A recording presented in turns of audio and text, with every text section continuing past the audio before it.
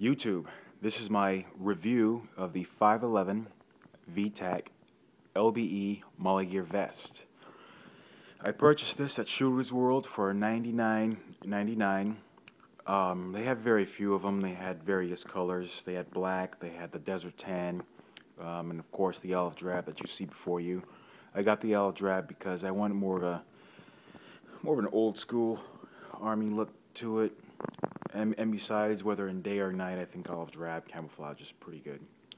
Again, I got this for $100. Very happy with it. This vest will serve as my WROL vest, my survival vest, my shooting vest. I'm going to put a loadout on it, and that fits my personal opinions and needs and what I think that I should have. I plan to get a large drop pouch for it, a holster for it. I got a double mag on the left for a 9mm clip pouch, as you can see, but I want to get a couple of maybe an AK and AR-15 mag pouches. I don't want to pack it too big, but this is something that I want to just grab and go, and I got everything. I want my water attached to the back of it, my canteens. I want a small med kit, a large pouch to put various ammos in it, shotgun ammos, anything that I might need, maybe even a cuff case in the back. The sky's the limit. I mean, you have a lot of real estate with this vest. You can configure it in so many ways, but some people overdo it.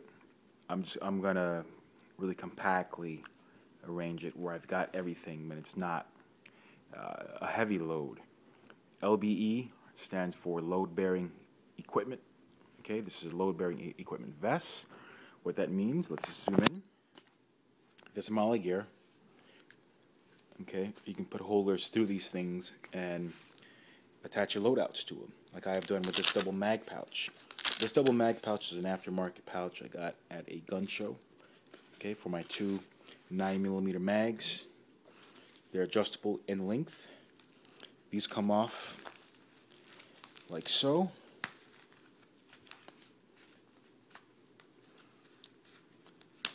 Alright, that's pretty much how the webbing works. Latches like such, go in there, boom. You put your holster on there, anything that you need. The review isn't on this, it's on the vest. YKK zippers, very durable stuff, very durable. You got the double plastic buckles here, boom, come out like so. So you got security with the vest. You put this thing, it's gonna stay on. This vest has a variety of features to it. It has an internal document pouches on the left and right side. I'll show you those. Hydration pocket on the interior back. I'll show you that. Has an interior grab handle for officer safety. Okay, that's that there. You got a man down, officer down, soldier down, or whatever. They got this vest securely on with the zipper, double buckles. Who's to say they can't slide out when you're dragging them like this? But you got this thing securely on, and you got it fitted. Chances are you might not slip out of it. Who knows? It could happen. But this is what this is for. All right. And you have a rubberized upper chest web. I don't entirely know why this part's rubberized and this isn't. Probably some chest gear may be abrasive. Some loadouts might be too abrasive for the Molly gear, so I guess you can put them there. I really don't know yet, but that's what I gander. You have a Velcro patch there, so you can put your name tag, you can put your badge on it, maybe even your fire team logo on it as well. On the back, more webbing, more Molly gear. You have a very big patch of Molly gear that has Velcro on it. So the 511 site shows different variations of this. People put their sheriff's patch on there, police patch, FBI, or you can put your team logo on it, Team Discovery Channel or something. I don't know. All right. You've got adjustable straps for the girth. on both sides. You can adjust the girth. This size is a regular. That's a regular. When I went to Shooters Grove, they came in extra large and even double X large. And you had a regular, and I think you had a small. The regular would fit anyone.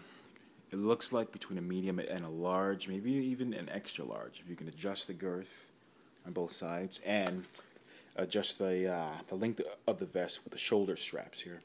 So a regular would fit pretty much most people. All right, let's look inside. These zippers down. All right, inside the vest, like I said, you got these girth. They've got the loophole straps and you got the Velcro on this on both sides, so you can really widen these out if you got a bigger belly than most folks. There's the handle there I talked about. This is the internal pocket on the back. Okay, you can drop your hydration pack in there. I actually am experimenting with certain body armors, and I'm dropping body armor in there, point blank body armor in there. So it's a small firearm, soft vest, combat armor. So I'm going to drop that in there. The internal document pouches I told you about, and that took some effort to open. They're strapped in there with Velcro. Okay, so you can put your internal documents there.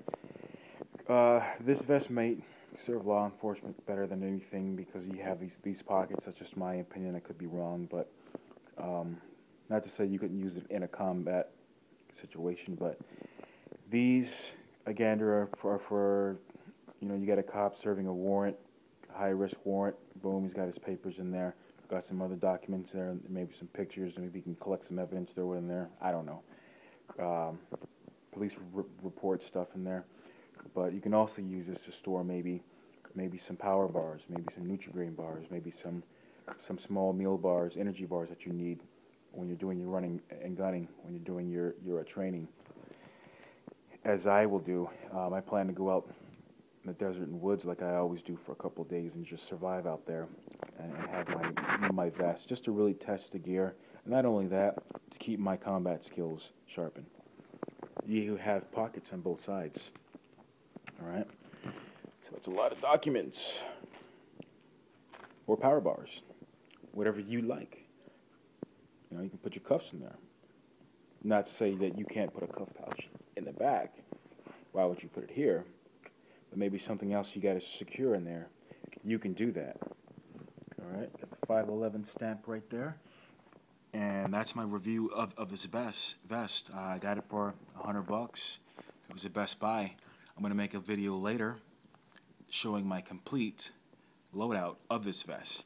I'm going to get a large drop pouch, a couple more ammo holders, magazine holders on it, pistol holder, holster, maybe even put a cell phone holder on it. So there's so many things that you can do, so much real estate that this vest can serve you for. I highly recommend it. Check it out. Come back with me later. In a couple weeks, I'm going to have my loadout complete. I'll show you all the cool stuff I plan to do with this vest. Thanks for watching.